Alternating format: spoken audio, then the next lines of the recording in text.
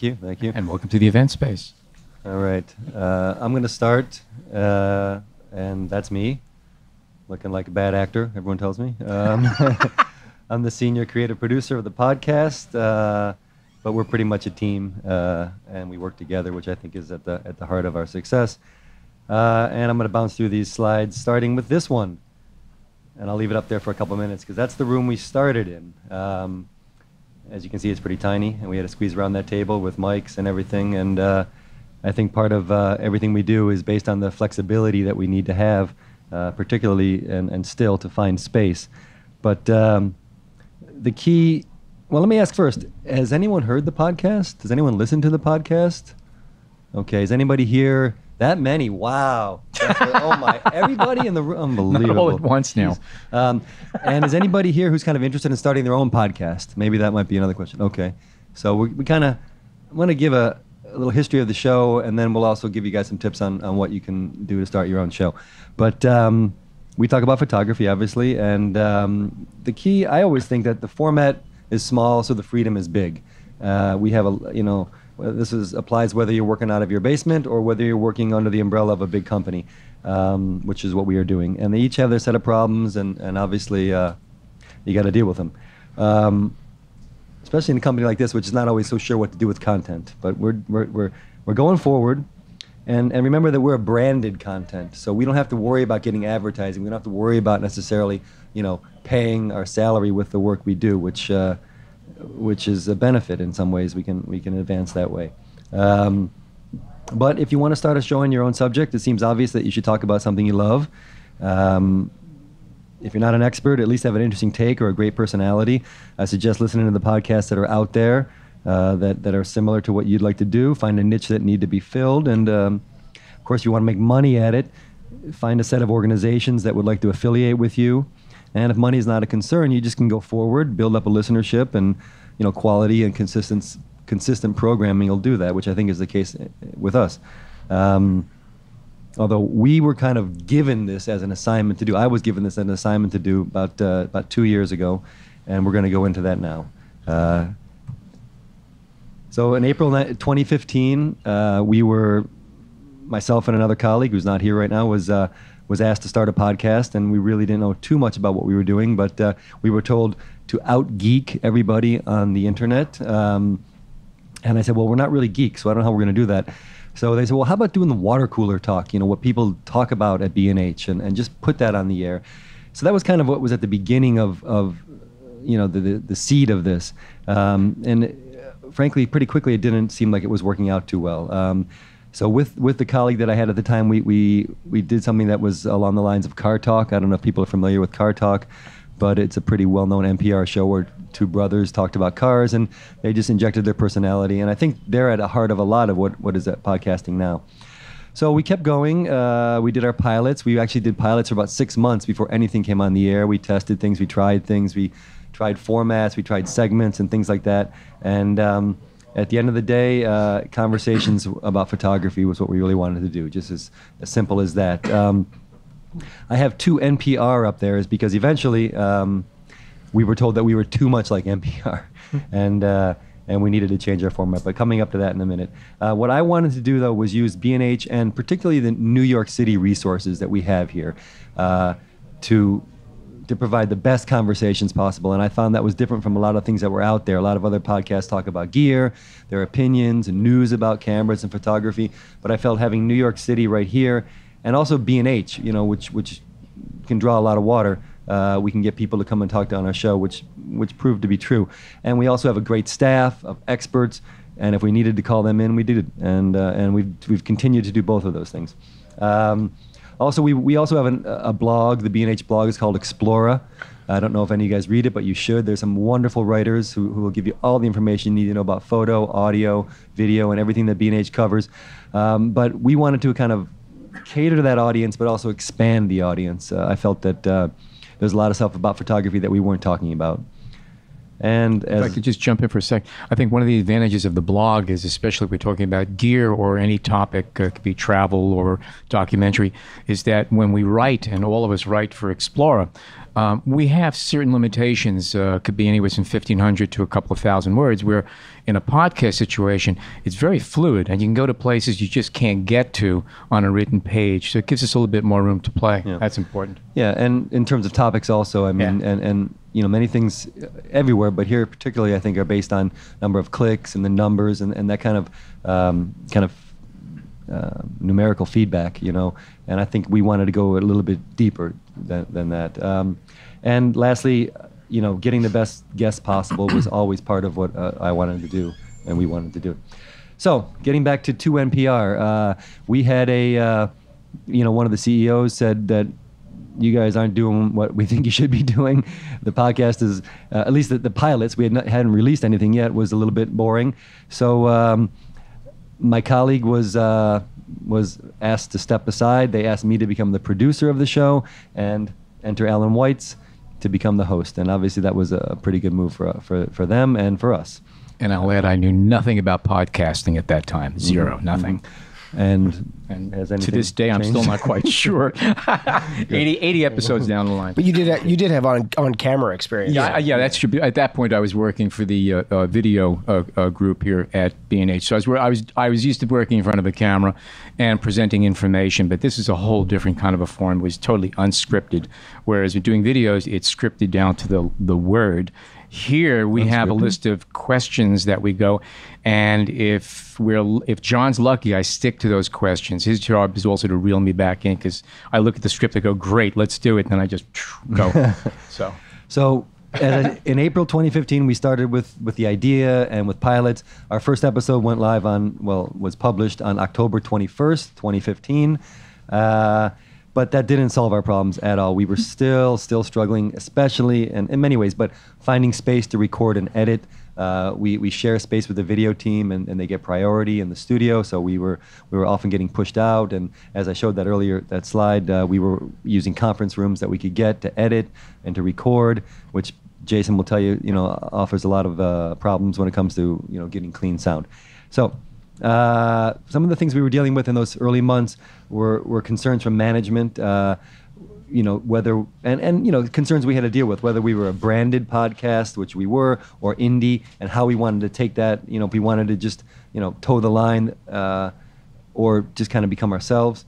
What value we were bringing to the company, and especially in a company that looks to numbers and look to financial value. It was hard for us to say, well, we're making money for you guys, because we really weren't. But we thought we were bringing a different kind of value, and that was kind of a conversation, and we will ultimately bring listeners and hopefully customers. There's always the issue at B&H about if you're publishing something, if it's going to be timely, or what they call evergreen, something that you can look at in 2 years or 3 years, and it will still make sense and still be worthwhile, or to do something of the moment. And they really shied away from doing things that are of the moment. But we tried to walk that line of doing a little bit of both. And the issue of gear, because we sell gear. Gear is what people come to listen to and to talk about. So are we going to talk only about gear, or are we going to talk about all the other things that photographers talk about, which is what I wanted to do. And of course, gear sometimes. And this is still an issue that we deal with, and we found solutions, I think, to that, though. The other thing is we wanted to cover themes that were not covered by B&H, and a little more maybe deep topics, a little more news related, a little more documentary related. And a couple of the examples of our early shows, we did an episode where we profiled a show at the MoMA, a photography show at the MoMA. We did an episode about the history of Leica, which was a little known piece of history where the owner of the time had helped get Jews and other persecuted people out of Nazi Germany, and we focused a little bit on that history. And we did an episode on climate change where three photographers were dealing with climate change, and some of those issues were hard to get through. People didn't really want to talk about that stuff, I could say, but we did a couple edits, we had some feedback, and then we went forward. And as I said, the format is small, so the freedom can be big, and teamwork. I mean, I think the keys to what we did as we were going forward was that the team kind of gelled, and we all got along well, and we appreciate everybody's input. So In March 3rd, 2016, I'm saying we are hitting our stride then. We did an episode called Defining the Iconic Image, which I think was one of our first really, really good episodes. And this is after the fact, everybody's happy, but about an hour before this, you can see we were kind of scrambling. We had to use a conference room because we had gotten kicked out of the studio because they had something that took priority. So there we are taping up sound blankets to a wall of a conference room, and Jason's setting everything up, and we're doing what we can to get ready. But that episode, it was a lot of work to get that thing done. It took about a year to get the people. We had guests drop out. We finally got two incredible guests. Hal Buell was the older gentleman who was a former head of photography for the AP, and Olivia Laurent is now an editor at Time Magazine. So we had them talk about what they think the most iconic images are, something that had nothing to do with gear or technique. And I think it was a really good episode, and I think it stands up still. And it actually opened the door for a lot of things we were going to do from there. So just to run down on this chronology, we were still working out of a studio, whether it was a studio or a conference room. But then we went on March 5th, about a year after we really started. We did our first remote episode where we took the mics out to a place and recorded there. And we've done that. We still continue to do that. We went to the Penumbra Society to talk, Penumbra Foundation, to talk about alternative processes. We went to Optic last year, and again this year. We went to the Eddie Adams Farm for their incredible workshop for photojournalism, and recently we went to the photographer Thomas Roma's house and did an episode out of his house, which brings a lot of feeling to the episode when we're doing them in the locations where the people are there. And here's a couple images from those times. Here we are in a hotel conference room with Chris Nicholson and Michael Kenna on the left, and behind that door is a kitchen. So we had a lot of people coming in and out of as we were trying to record. But, some of the ambient noise helps. And here's Jason in the barn, the converted barn of the Eddie Adams Workshop Farm. You'll notice that that's actually a deserted dental office. There are actually drills and chairs and x-ray machines in the background there. It was interesting. So we, flexibility again is a key to finding a space. And here we are in Thomas Roma's house where we worked with him and his son.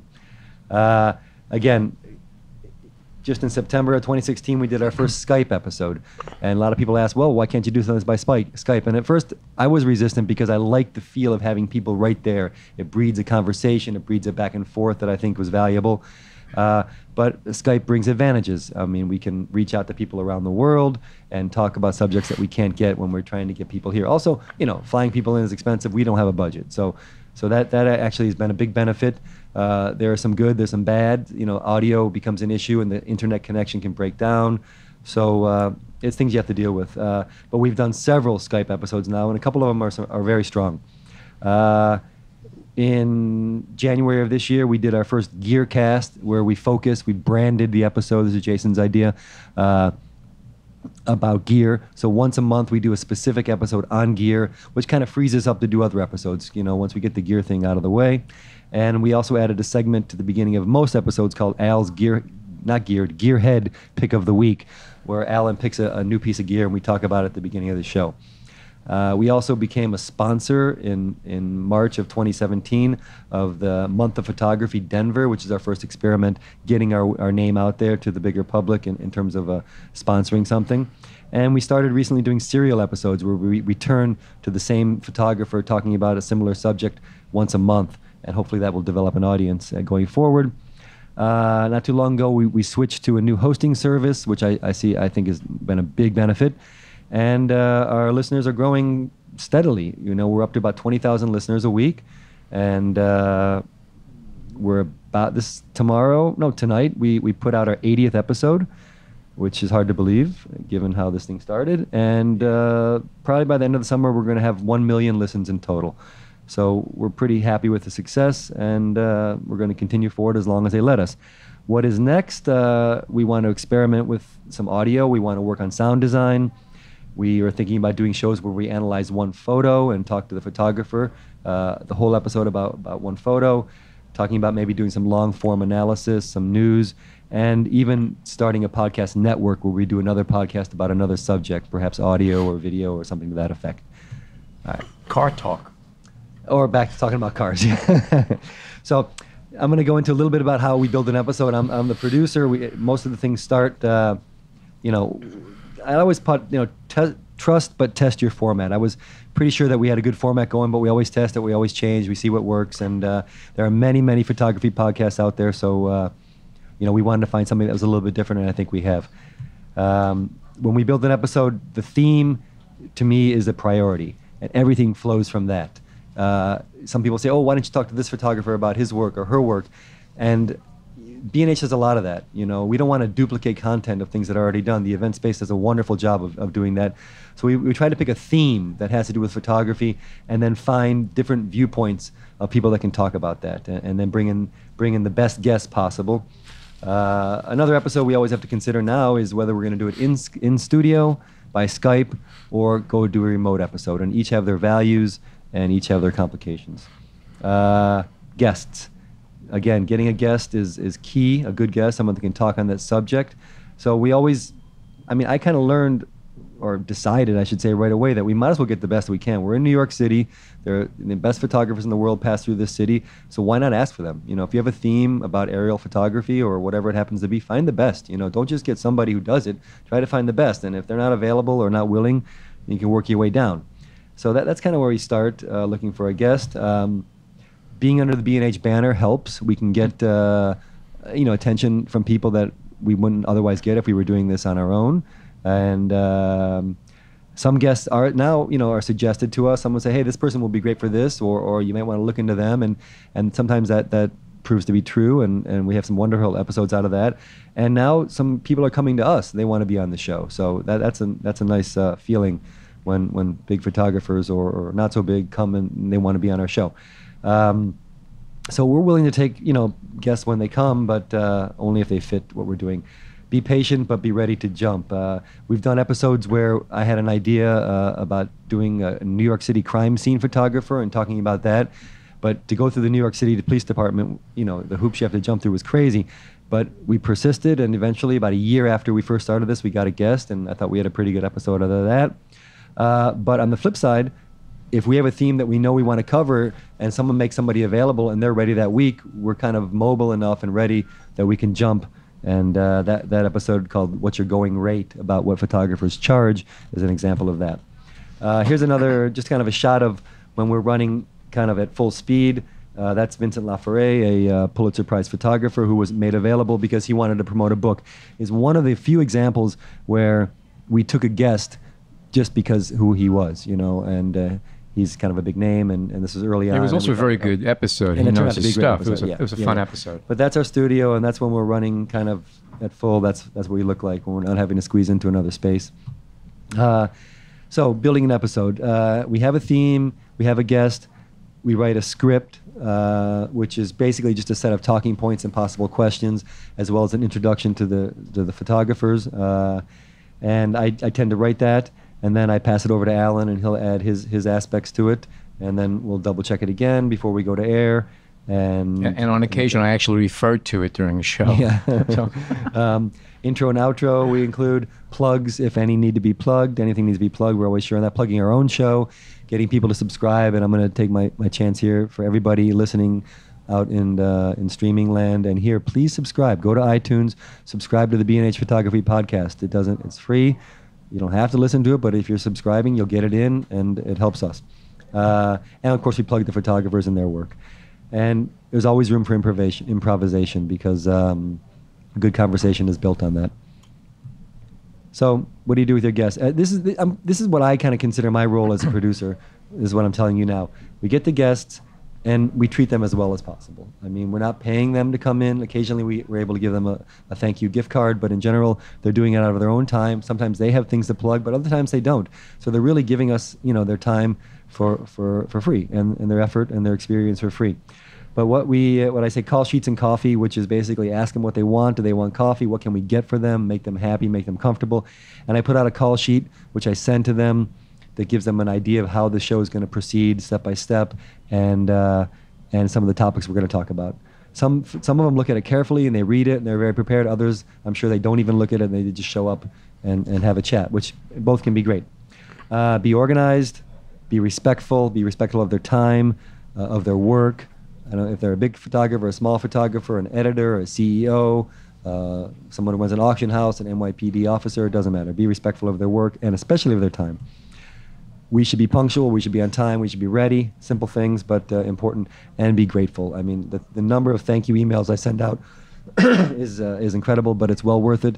And as I mentioned, we do try to give people a little thank you gift card when applicable, especially if they're doing something, and they're not getting a plug for their own self. Here's an example of a call sheet, just to take a look at it. It's something that I learned when I worked in film. Have all the information, all the times people are supposed to show up, summary of the episode, opening comments, talking points. And, sometimes we need to get points in, and I'm very, very forceful, with Alan, and say, hey, make sure this is mentioned. And other times we just wing it a little bit. So when we're recording, I sit in on the recording. I've kind of grown back into the role of a co-host to some degree, partly to keep things moving forward, because if we record for an hour and a half and we have to edit it down to 45 minutes, that just makes our work so much harder. So trying to keep things on point and moving forward is important, but you have to leave room for improvisation and letting a good conversation go where it's going to go. I mean, that's just the way it should be. Let your guests talk. Don't chew the scenery. It's really not about you as much as it is about the guests. Although we have had some shows where it's just us talking, and that's good too, because we do chew the scenery. And we do chew the scenery. And then listen. That's kind of my key. You have to listen to the people. You may be ready with your next question, but if their answer takes it in a different direction, you have to be prepared to go. So listening is obviously key. Then we get down to the editing, because everything is edited. It's not a live stream. We don't just record it and put it out. And then there's the basic things that you have to do, removing the coughs and the lip smacks and the ums and the you-knows and all the things that kind of break up a conversation like that. And the things that we do that we don't even know we're doing when we talk, all the little personal idiosyncrasies of our speech. Sometimes it's good to cut those out just for the flow. One of the things I learned, and I never knew this, is that I tend to say is it's safe to assume a lot. I say that 2 or 3 times per episode, and I did not know that until I started listening to it, and these guys started teasing me about it. Yeah. Oh, yeah. A lot of things a lot of things. We like that one, That's though. what I know that they're talking about. We usually leave that in, though. Yes, we like that you leave in. There's That's one of your other stuff you more take out. endearing So idiosyncrasies. for me, one of the crucial aspects of these shows is to kind of maintain a narrative, keep the story moving forward and find ways from something that's said at the beginning of the episode, find ways to get back to that later so it follows up on that same point. So that each episode is kind of like a little story in its own way. Also editing, you got to maintain the flow and the rhythm of the show so it doesn't bog down. Sometimes we'll cut out a whole section of the show, a whole section of conversation just because it went off on a different topic or it just was boring, And also we have to mind the time. I mean, sometimes we record for up to 2 hours, but we have to cut the show down to about an hour, sometimes less. Sometimes a little more. It all depends. And that's the flexibility that podcasting brings you. You don't have to be strictly an hour. You can be a little less, you can be a little bit more, or anything. Any podcast can be very short, doesn't matter. Then we publish. We publish on our B&H site, and we also use hosting services, which, of course, iTunes is where most people hear the show. But we publish a blog post that includes photos of the guest, a blurb written piece that I take a lot of time to write. I actually find that pretty important, and I hope people read it. And when we publish, we have to get photos to you, so we need to get the permission. There's a lot of back and forth with the photographers themselves, or whoever owns the rights to the images. What other art we may need to create. The graphics team that we have at B&H helps with that. We're working with in-house teams like our copy editor and our graphics people to get the stuff up. And there's challenges working within a system that you might not have if you're on your own, obviously, but there's benefits too. And I write the copy, and hyperlinks are currency. Many, many people are on the show just because they want to get their hyperlink into the B&H site, which when we email it out, reaches millions of people. So that's kind of the thing. When we distribute it, this is still an issue. We're trying to find ways to get the podcast out to people because B&H has a great blog, but people go to the B&H website and most people don't even know about this blog, but there's great information, there's great articles. One of the ways that we get things out every other Saturday, there's an email blast that reaches about 5 million people, and we include the podcast in that. Social media, B&H has, Twitter, Instagram, and Facebook accounts where they'll they'll send it out. And our list of subscribers, which is basically the key. I mean, the more subscribers we have, the more listens we get. And so again, I'm going to encourage everybody to subscribe on iTunes, but it's also available on, Android platforms like Stitcher, FM Player, Google Play, things like that. So please find it. A simple Google search of B&H Photo Podcast will come up, and it'll come up, and you'll find it. And also a consistency when we publish. I think that's really important. We put out an episode every week. So, it takes a lot of work, and it's really important that we put it out at the same time, when possible, every week. And iTunes ranking is something to consider, because iTunes is kind of the king. They control.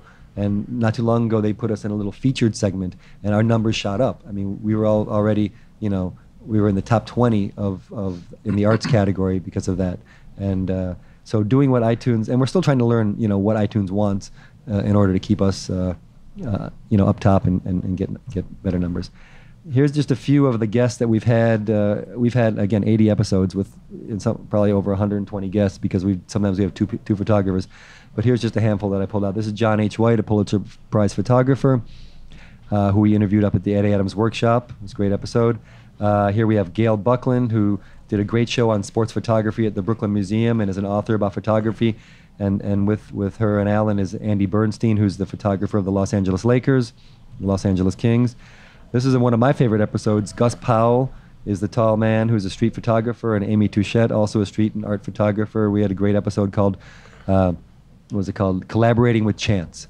Basically, what do photographers owe to luck, and how can you turn luck into a skill? This was on the selfie. And we had photographer Nikki Wanzi and author Stephen Mays talking about the difference between a selfie and a self-portrait. This is an episode on camera collecting with Nigel Russell from Heritage Auction House and Gabe Biederman.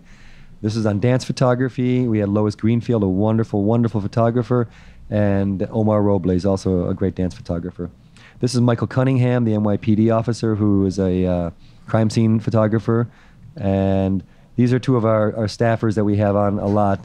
Levi Tenenbaum in the middle, and Andrea Ortata. And we were talking about what was your one camera if you could only have one camera. Mm. And now I'm going to pass it to Jason, who's our producer and audio engineer. Hi. While I do help with some of the other functions that John talked about, the audio production is my main responsibility on the show. I am a photographer now. I'm sort of an amateur. We beat it into them. Yeah. These guys are old pros. Audio is my background, so that's what I bring to the show. You can go to the first slide. I'm going to talk a bit about how you can get great results at home. You don't need a pro studio to get really great results. You can there's a lot you can do at home that can really improve audio quality and the quality of your show, altogether. And I'll go over some of the ways you can do that. One of the first and most important things is to find the acoustic environment in your home that is the closest to what you'd find in a pro studio. And I'll go over exactly what I'm talking about. Go to the next slide. We'll go over some basic recording and mixing techniques, and we'll also go over the gear and software that you need to make all that happen. So here we go. This is just a basic RLX soundboard, and what you can do with this is great if you've got a one or two person show. You can go to the next slide. What that does is sit right in front on your desk and kind of blocks a lot of the reflection that's coming off of the wall in front of you. And that for a one or two person show, I mean, I think it cost $100 or something like that, and that's a great piece for that. For podcasts, you want to take control. So you want to go for a tight vocal sound. You don't want an ambient, roomy sound for a podcast. A lot of reverb is kind of taxing on the ears, and if a lot of people are listening in headphones, a tight, non-reflective sound is generally what you want to go for. Some people might disagree, and there's certain situations when that may not be true, but that's generally what you want to go for. And I'll go over how to do that. So you want to find a quiet, non-reverberant space, preferably carpeted. Soft furniture is good. And you want to go to the next slide. And you want to avoid reflective surfaces. So you kind of want to be in the middle of the room. Don't record near a window. It's just your voice is just gonna, bounce off that, and it's gonna get to the mic at a later time than the sound that's coming out of your mouth, and it doesn't sound good. And you'll have to fix it in post, and you want to avoid that. For acoustic treatment, some basic acoustic treatment will take your studio to the next level. I mean, you can find a great room with soft furniture in your house with carpeting, but there's still going to be walls that are left untreated. And if you really want to get that tight studio sound, then some acoustic treatment will really help with that. That RLX, this is for 1 or 2 person shows that are in really tight quarters. That RLX Desmax stand mounted acoustic panel, that's a good piece. And if you want to go to the if you're recording 3 or 4 people, there's a 36 piece RLX ruminator kit. And this is all on the B&H site that you can check out. That comes with just a bunch of stuff, and that's a really good kit. And you can kind of you don't have to use all of it, but you can kind of dampen your room a lot and get a much tighter sound. And I think that's a really good kit to use. Okay, and that's the SM7B microphone. I'm going to talk about microphones now. That's a classic vocal mic. It's also a great mic for singing too. I believe that's the mic that Michael Jackson used on "Beat It." So just as a side note, but also Robin Quivers has made that mic kind of a staple in the broadcasting world. She uses that, and it's just used all over the place. It's a great mic. It's got a cardioid pattern for tight pickup, and that's what you want. Whatever mic you get, just make sure it's got a cardioid pattern, because what that does is reject sound from the back and the sides. So, if you're recording in close quarters, like these are cardioid mics, so we've got rejection coming from here. So very little of my voice is being picked up in this mic, and it's being picked up just dead on into this mic, and that's what you want for multi-track recording. A USB mic for a 1 or 2 person show, it's a simple solution. There's some good ones. The Rode Podcaster is a really good one, because it's actually the same mic as the Rode Procaster, which is the mic that we use for the podcast. That I fully endorse. It's a great mic. The Blue Snowball is a good mic. It's inexpensive. I mean, Blue's a great company. They make much better higher end mics than that. But it's a really good. It's a solid mic that's inexpensive, and it's probably the most popular USB mic of all time. I'm pretty sure it's under $100, but that's a great place to start. So those are some good cost-effective solutions if you've got a small show. If you're going to do 3, 4 guests or more, then a traditional setup using regular old mics and a separate interface with mic preamp is the way to go. So some traditional broadcast mics that people love are the Shure SM7B. That Shure is actually spelled wrong up there for some reason. It's a Shure. I'm sure that's a spell correction thing or whatever. SM7B by Shure is a great mic. The Electro Voice. Blame Alan. Yeah, that was Alan's fault. The Electro Voice RE20 is a great mic. Also a great mic for bass guitar, just as a side note. Not that you guys care about that. And the Rode Procaster is definitely a great mic. And, it's not as well known as the other two. It's a newer mic, but I love that mic. And I think it gets a great sound, and that's what we use on the show. Just to throw in, and you can answer this better, but it's super durable. I mean, we've had that thing for 2 years now. We've brought it all over. We've thrown it in our cases and brought it, and they're all the original ones are still working. Yeah, it's a workhorse. It's a good mic.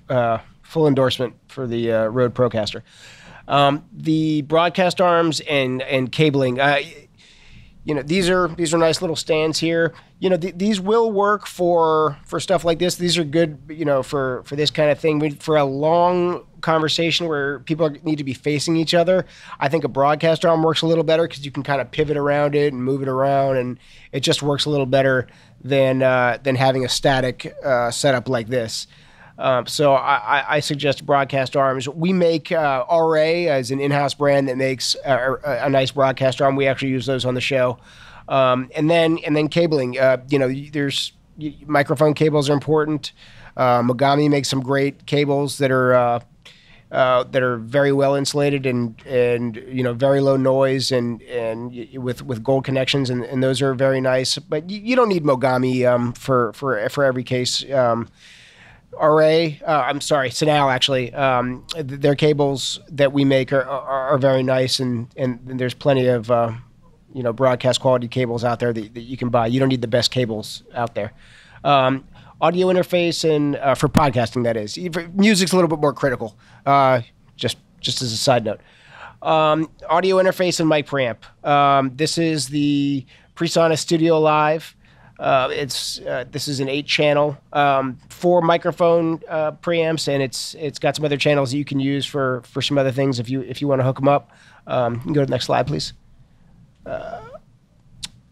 That's about $300 to $400, and if you're recording 3 or 4 people, I think that's a really solid piece to go for. Also, the Focusrite Scarlett i818. That's a really nice piece, and that it has great preamps that are really clean. The Focusrite, both of those pieces I think are very nice, and they'll only put you back about $300 to $400. Like I said, they allow you to record 1 to 4 speakers at a time, and you can also mix in other equipment. Because like John was talking about, you might want to take Skype calls, and to do that, you need another computer. So you can either I like to run another sound interface just because it sounds better out of that computer and run it into run cabling into the interface. But you can run directly out of a headphone jack if you want to. It doesn't sound quite as good, but that is one way to do it. So if you're going to do that, then you need more inputs. So an 8-input interface is appropriate if you're going to you want to record up to 4 guests, and you also want to take Skype calls. You can also use an MP3 player if you want to mix in music. A lot of people like to do it that way, or you could do that in post in your DAW. But I'll get to that in a minute. Let me just jump in for a second. We're talking about Skyping, and one of the things that we found is that I guess depending on your signal and the system you're using, when we do a Skype interview, we'll have the video on early just to say hello and get to introduce ourselves. But we turned the video off because we found a few times that we were losing signals because it was just too much data going back and forth. So after we say hi, we kill the video, and then your audio is strong. I think that's worth mentioning. A great point. Yeah, absolutely. Again, it's a podcast. It's a much more more stable signal if it's audio only on Skype. So yeah, say hello with the video, then have your guest kill his video or her video, and you should do the same, and it'll be a much cleaner connection. Also, there's some relatively inexpensive telephone interfaces out there. So if you want to take calls from landlines, you can do that too. The JK Audio makes a good one. That's pretty inexpensive. Headphone amps are another consideration. Your guests, generally, you'll want to have headphones on. A lot of these broadcast mics they're dynamic microphones. Oh, that's the other. All those mics are dynamic mics, and that I mentioned. And although the Blue Snowball is actually a condenser mic, my strong preference for this kind of thing is to use a dynamic microphone, cardioid, as I said, polar pattern. So no, go back. Yep. And that being said, they're not that sensitive. When you're on target with it like this, it'll pick you up pretty good. But as soon as you start doing this, the sound drops dramatically. So I like to have, even though they're all in the same room without isolation, I like to have all the guests wear headphones, because if you don't, they're all over the place, and that makes my job a lot harder when I'm editing if they're not staying in the same proximity and as the microphone. So headphone amp, you'll need that. Well, I haven't gotten to the Behringer HA400. That's a nice inexpensive headphone amp, and the HA8000 is another 8-channel one. That if you're having more than 4 guests, that's a good one too. So you'll need that to go along with your interface, because most interfaces only have 1 or 2 headphone outs. I know that was kind of long-winded over headphones, but Yeah, sorry. But by the way, I do find the headphones to be very valuable because you do move around a little bit, and if you do drift from the mic, you hear yourself drifting off, and you also hear other people. So it helps keep everybody on target, and makes their job a lot easier when it comes to the editing, because that could be a nightmare. So I do recommend the headphones strongly. And from a production perspective, there's a vibe. I think people feel a little bit more connected when they can hear everyone's voice up close and personal. So I think it helps with that too. And monitoring. So we just talked about headphone amps. I think we got a little messed up there. Okay, so for headphones, the SMH 1000 is an in-house brand, and that's a really nice, inexpensive headphone that is great for stuff like this. We use them all the time, and that's our main headphone for mixing. Most mixing for podcasts you can do in headphones. You're not really, some engineers will tell you you shouldn't do that, and it is better to mix on speakers, on studio monitors. But for podcasting, I think generally headphones are okay. I like the Audio-Technica ATH M50. That's a great headphone. I'm just saying we also don't have that studio space to edit and editing. We're editing in a row with everyone working around us. So I could make us think about it and get speaker. That's true. Please. But for podcasting, you can get by mixing on headphones, and I think most podcasts out there are probably mixed on headphones.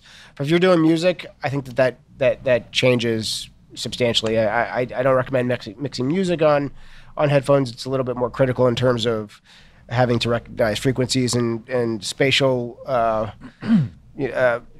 positioning, etc. So, but for podcasting, I think you don't really need studio monitors. You can go to the next. But yeah, so there you go. Digital audio workstation. That's something you're going to need. You can go to the next slide. There's a free one, Audacity, that a lot of people use for podcasting at home, which is perfectly fine. And there you can do most audio tasks in Audacity. Maybe it's not as smooth and as streamlined as some other programs, but it's pretty good.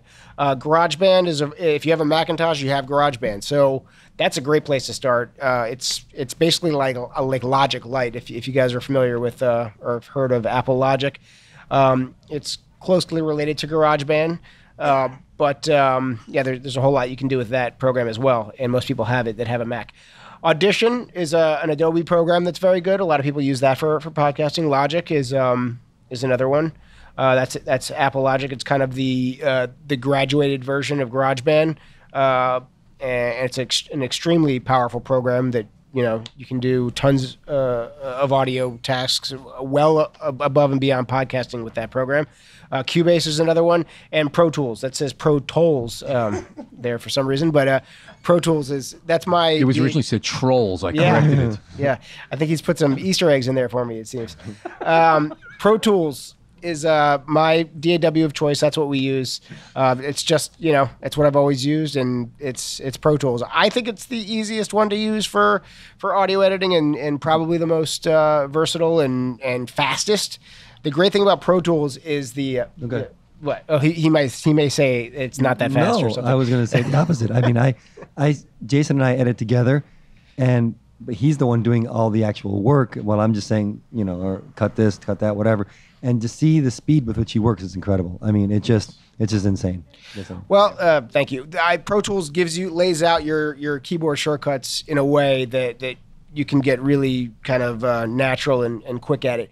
And they all have shortcuts. And I know guys and girls that use all of these programs that you become one with it, and that's kind of the idea.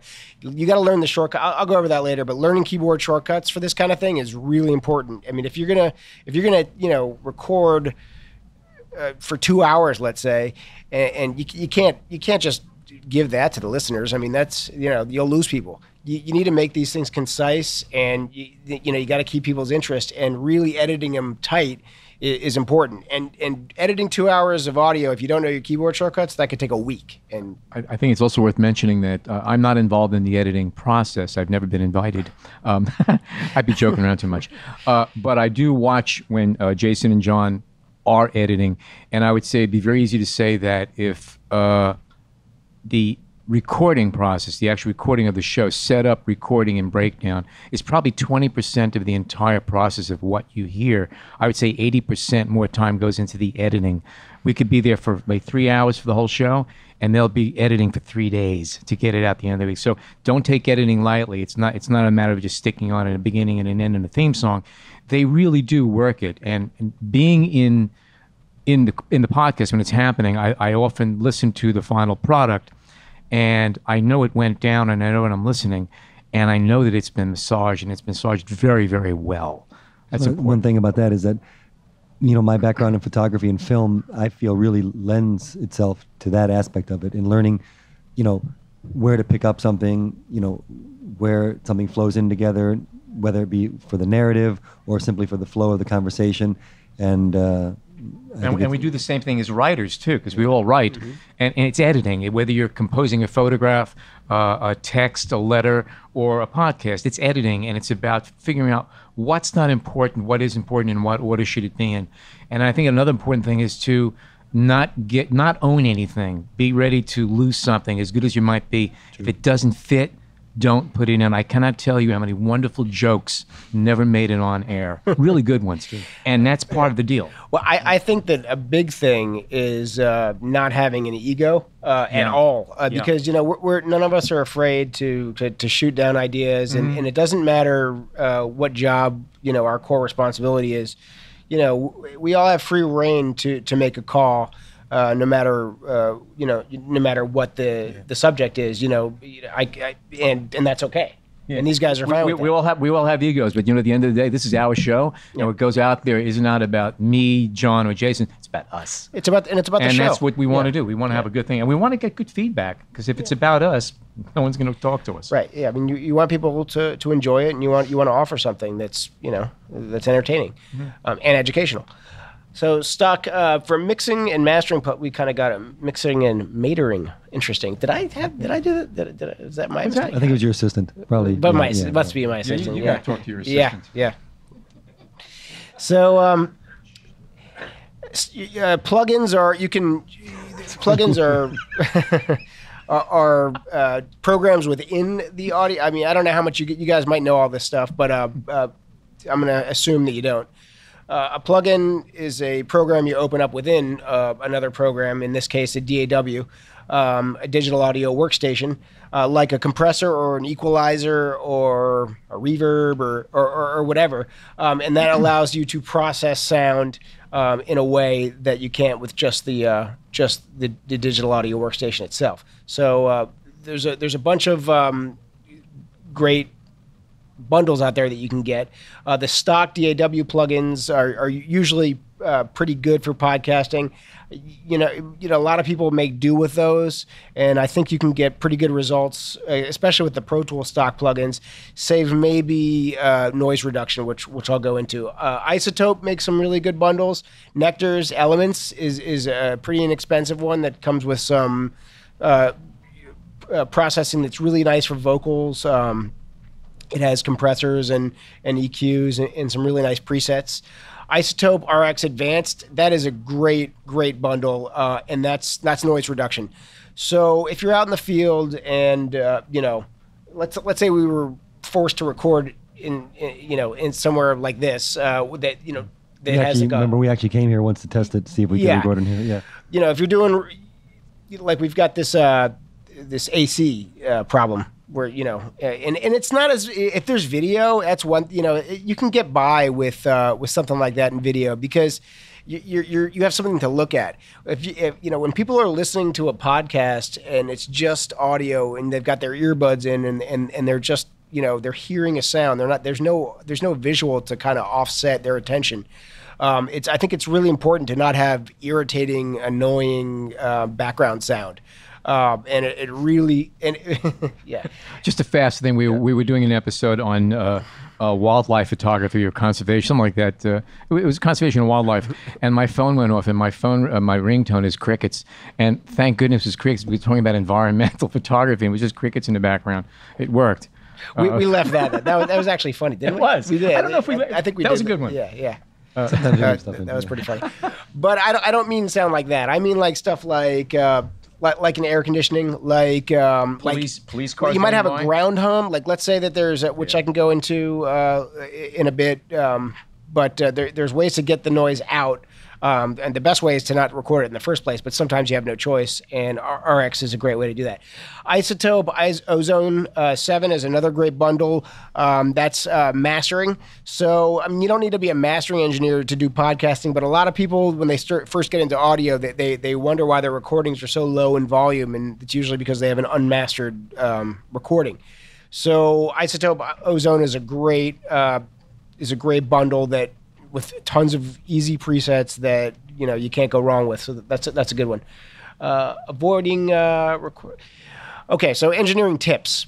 I'll just go over some basic engineering tips that I think can help any podcast or any vocal recording in general. You want to avoid recording plosive. It says explosive sounds, plosive sounds. This is funny. Yeah. It's not supposed to be explosive. Avoid recording plosive sounds. By the way, spell check was really messing. Yeah, I want you to know that. Geez. The fact that I got isotope down because you're getting isotopes. No, it's not isotope. Anyway, okay. So you want to avoid recording plosive sounds, which are like P's and D's sometimes. A pop screen and having the mic slightly off axis like this that helps a lot. It's better to record these things. You can cut them out later, but it's a hassle, and I do it all the time. But it's better to just not record them to begin with. Wait, didn't I have other ones? These are all out of order. Okay, there we go. Fix overly sibilant dialogue when de-essing. Sometimes if you get a speaker that has it's just some people, the way that they say their S's, you get a lot of high-end information in the yes, exactly. And it's grating on the ear, and if you're hearing dialogue and it's just over and over, a lot of times people that don't do audio, they don't know, they can't tell you exactly what's wrong, but they know something's wrong, and all they do is shut it off, basically, is what I've noticed. So I think that's one of the big ones. It's very annoying to have an overly sibilant speaker. So there's an easy, not always so easy, but de-essing. A de-esser is a type of plugin that you can use to cut that down. And what it does is bring the volume of just those sounds down, just those high frequency sounds, and it can make the audio easier to listen to. So editing, I said this before, editing may take a while, so you should learn your keyboard shortcuts. I can't stress that enough. That's huge. Yeah. So, and high pass your vocals. This is a really easy thing that everyone can do. Generally, I'd say that everyone should be passed at 100 hertz. So you just cut your vocals off with a high pass filter at 100 hertz. I'm not saying that that's the only EQ you should be doing, but that is a starting point that everyone. As soon as you do that, you're gonna clarify your mix a lot. So. And here's another tip. Hear buzzing or humming. I mentioned a ground loop before. Use a ground loop isolator. I showed it. There was a picture of one of a pretty inexpensive one, the HumX by EbTech. It's a pretty good one, and it's pretty cheap. You can spend a little bit more money and get an even better one. You can get a direct box and even and help that as well. Let's go to the next. And use noise reduction. I went over Isotope RX. It's a great one. Waves makes good noise reduction, and that's very good too. It's a little more expensive, but you don't want to go crazy with the noise reduction. You don't want to go overboard. You can really start making a recording sound sort of sterile or robotic. Even you hear a lot of artifacts and weirdness, and sometimes at a lot of podcasts you do hear that people have really started want their recordings as low noise as possible, and I feel like some of them I hear they sound a little artifacty, and that's bad too. So you want to be conservative with it, but it helps a lot. Don't clip your recordings. Watch your levels. Generally, there's no real reason to record any hotter than the negative 10 to negative 6 dB on an individual channel. There just isn't a reason to do it. You don't want to come anywhere near digital clip. So in the analog days they record a little hotter, I think, because you had a lot of noise to beat in terms of your signal to noise ratio. But these days, with low noise digital equipment, it really, anywhere between -10 and -6 dB, and you're golden. And I'm done. Oh, that's me. Thanks. Good job. Okay, let's see. Where are we starting off here? Okay. Yes, I was the last one brought in, and I was brought in because they wanted a certain sound and voice in it, and I've got a big mouth, and I'm a wise guy, and management knows it. Said, all right, throw them in here. Let's see how they do. And I recently stammer like I do. I recently listened to the first 1 or 2 episodes that we did, and it was pretty bad. I was really kind of too embarrassed to even open my mouth half the time. But I quickly realized that, again, my voice and what I say and how I say it is really going to be what's driving the show. And it's not always what you say, but how you say it. Best way I can give you an example of it is when you're speaking in a situation like this. What sounds more interesting? Or you set up a rhythm, and you set up a tone, and you set up a pace, and you do that with your voice. And that's what I'm doing right now. And I learned to quickly play with my voice and use it as an instrument, which is really what our voices are. Modulate your voice. Don't sound like a drone. Play with it. What else we got there? Create a persona that's interesting but true to yourself. Be real. Don't try to put on something that's not you unless you're a very good actor or actress. I grew up in Brooklyn. I managed to stay out of a lot of fist fights using my mouth and being a wise guy. I survived.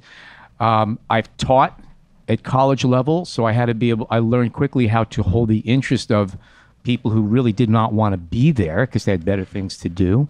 And as a photographer, it's a form of communication. Speaking is a form of communication. And as a writer, I learned about how to clip down words and get information and form it and present it in an interesting way. Introduction, middle, and ending. And try to create a composition out of it. We mentioned this one already, and I start off by going, Be aware of ums, likes, you knows, all of this stuff. It's inevitable, but try to listen to yourself. And obviously, these guys cut a lot of this stuff out. And we've all been doing ums and ahs along the way here. It's natural. Try to witness yourself as you're speaking and see how it goes. I would never say that Alan does a lot of ums and you knows, but we have had some guests that every sentence they start with an the time, and it drives me nuts. It's sort of a nervous habit a little bit. You don't and blame it's them, but we've spent hours just cutting out ums from episodes. It gets a little crazy after a while, but you'll get better at it though. I think I've seen both of you guys get a lot better at that, over the course of doing this. I think the more comfortable that you become, the less you rely on those kinds of. And a lot of it has to do with thinking on your feet, because that comes from organizing your thoughts. Right. Really, that's really what it is. So if you stay in the moment, you're less likely to do that. That has a big thing to do with it. Never underestimate the value of a pregnant pause. Use a dead airspace to emphasize things. I don't always agree with a lot of what he says, but Rush Limbaugh is one of the masters of the pause. He uses them very effectively, and I learned that from him when I used to have time to I used to drive around a lot, so I'd listen to his show just for the entertainment. But that's one thing I did take away from that, is that sometimes if you want to make a point, be silent, and all of a sudden, what happened to the sound? Then you come back to it. It's a way of holding your audience.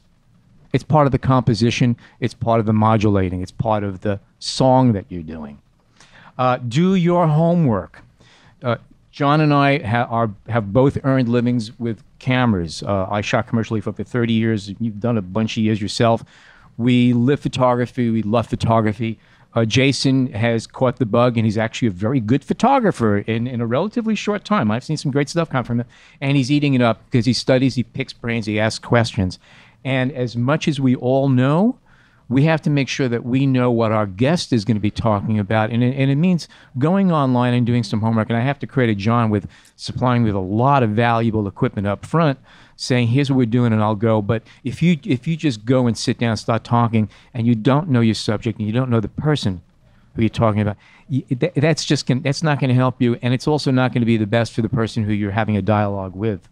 And you can't fake it with the kinds of guests that we have on. No. These guys know their stuff, and if you're getting good guests on, you better be prepared. Who are you interviewing? Who are they? What do they do? Learn something about them. There might be some subjects you don't want to touch with them. What makes your guest or their work so special? There are a lot of photographers out there, and as much as I hate to admit it, I'm not the best photographer out there. A lot of photographers better than me. Why are they better? What is it that they do that just catches my eye? And get into that and use that as a part of the subject, part of the thing. But again, learn your subject, do your homework. Just to cut in here. Yeah. And there's a lot of photographers who can talk about a lot of different subjects and their works of variety. But if we have a theme, we want to kind of keep them onto that theme as well, because there's a photographers who can talk about a range of things, but we have a theme for that show. So please, keep it on that point. And also, there are very many talented, creative geniuses who cannot really speak very well and communicate very well at all. And sometimes you have to be in the position of sort of almost putting words in their mouths by feeding them the answer and then ask a question and sort of get it back in their words. So you have to be able to draw information out, because some people are awesome and some people are less than awesome, but you have to make the show work one way or the other. Does your guest's current work differ from or appear to be a breakaway from their traditional style or comfort zone? And sometimes that's why we have somebody on. They're doing something that's totally out of character for them. Learn about what they did. Question why they got into what they're doing. There must be a good story. If somebody's going to go into a whole new direction, there's got to be a good backstory to that. Go after that. Find out, what they have gotten out of it, how they've grown from it. Listen to your guests. It's not about you. You ask a question. The best thing you can do is listen, because that's going to give you your next question. And it also could open up things that you may not even be aware of or you might be wrong about. I cannot tell you how many times I've been wrong about. I've had misconceptions that have been corrected along the way. Luckily, before I spewed out my falsehoods. Listen for follow-up talking points, but don't interrupt unless you have to. Let your guest finish his or her thought. They might actually answer your next question before you ask it. Take notes for topics you might want to delve into deeper. Now, I have John to do that because he's always jotting down little notes. I used to do that, but I can't read my handwriting, so I stopped. So I'll say, I have a question for you. But John will know what it is, and he'll feed me a question. So we work very together. By the way, I got to say that John broached it earlier. Initially, I was going to be the host. I was going to be the voice, the mouth, and everything else. And then I actually, with my encouragement, John started throwing in his 2 cents, and I find him totally invaluable to the show. I do not want to carry a show by myself. I think it's very important to have, if possible, a second voice, somebody to bounce things off of, because even as intense as I might be and can be about photography and gear, John has his experiences, and Jason too. There are plenty of times you've chimed in, and I welcome that because we're hitting the same topic from a different perspective, and we each of us have the ability to zoom into a detail and then pull back globally to look at that same question from different points of view. That's one of the most important aspects of the show, and for me, the idea is one theme, different perspectives, and that means either from the guests we have, and we've always tried to get at least 2 guests. Sometimes they're together, which is the ideal situation, and then it turns into like a 4-way conversation. And sometimes we do one and then the other one afterwards. But the idea is always to kind of get a different, slightly different, or sometimes totally different perspective on the same theme. Yeah.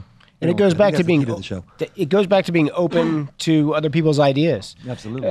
There's no one answer. If I'm not on microphone, but I can text these guys questions if I have them, and I do it all the time. And they always respond. I mean, they'll always throw it out there because you never know where the conversation is going to go. You recently just screamed out a question. It was like, no, I want. Yeah.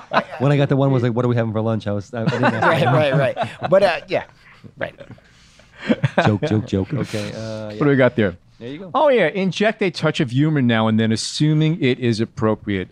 Look, humor is a great thing to have, all right? My biggest problem is not cracking too many jokes. I had to learn to really, really control myself because I can go off on a drop of a hat and just drop a bunch of wise remarks. And we can cut it out anyway. And they cut them out anyway, and some real good stuff's going down. We're going to have to do a show one day of all the stuff they cut out that was just good. What else we had? Chemistry. we touched on this already. Unless you're flying solo or you're part of a team, keep that in mind. It's not about you, it's about the team. Be it if it's 1, 2, or 5, or 10, whatever it is. It's imperative that you click with your teammates. We're very fortunate here that even though we were all kind of thrown into this whole thing and we barely knew each other before all that, because we each kind of joined the department within different times in a relatively short space. But we got to click. We worked together very, very well. And it's an imperative, it was that you trust your teammates. I don't question anything they do edit-wise. As I said, I find that there were a few times when I thought there was some you have to keep that joke in there, or that point. But they're dropped, and for valid reasons, and I don't even question it. The show that goes out, that's the show that's supposed to go out, and that's fine. We all put in our share on that whole thing. Stay juiced. Keep the energy level off. Every once in a while, we're talking, and all of a sudden John will go, nope, stop it. I'll start over. You're falling asleep. Stay juiced. You have to have the energy, no matter Caffeine how helps. exhausted you are. Yeah, caffeine helps. Yes, it's very, very good. And by the way, just a fast little thing. John mentioned early on that it was very hard to get this off the ground. There was a lot of reservations from different points of upper management, or for all kinds of fears, insecurities, just not knowing and understanding. And we had to go through a lot of testing and a lot of agita to get here. And the funny thing is, as soon as we got the go-ahead, within a couple of weeks, our boss and his boss left. And we were floating. And here we were. We finally got the show off the ground. And we were actually able to take it over. And really... It was the best thing that happened. It was the best thing. It was our show all of a sudden. We went, where should we go? Where are we taking it? And we were able to move forward and give it a real nice flavor, form, and taste that when the seats were occupied again, they were already on board. They already knew it. And they said, I'm not going to play with this. Keep doing what you're doing. Let's do it better. And once in a while they say, what do you need to make it better? And then once in a while they'll help us. Once in a while.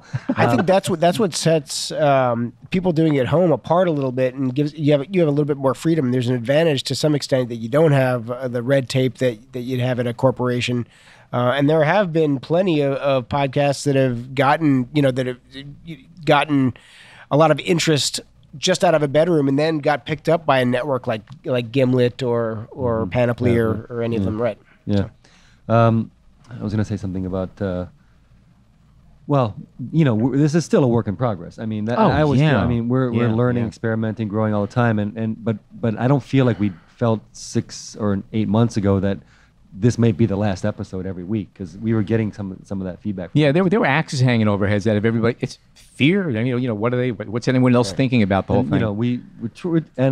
We had a meeting a couple weeks ago with the new marketing head at B&H, and I said what I feel is that our job is to push. We may be putting out some topics or some images or some ideas that B&H doesn't usually want to cover. And I'm going to just keep pushing those out until someone says stop. And we've done a couple of shows on topics that we said they're never going to let this fly, and they have. We had to do some very, very careful, these guys had to do some very careful editing without losing the flavor and the message, and they pulled it off, and those have been very successful shows. You got to take a risk. Yeah. I mean, and to B&H's credit, they're growing with the content team. And again, content is a small aspect of what B&H does, obviously. And sometimes they're not sure what to do with it. But I say a lot of credit, to our new boss and the management people who have decided to let us run with this. Okay. There we go. Thank you. Wait, why don't you give him the old... Thank you so much for joining us today.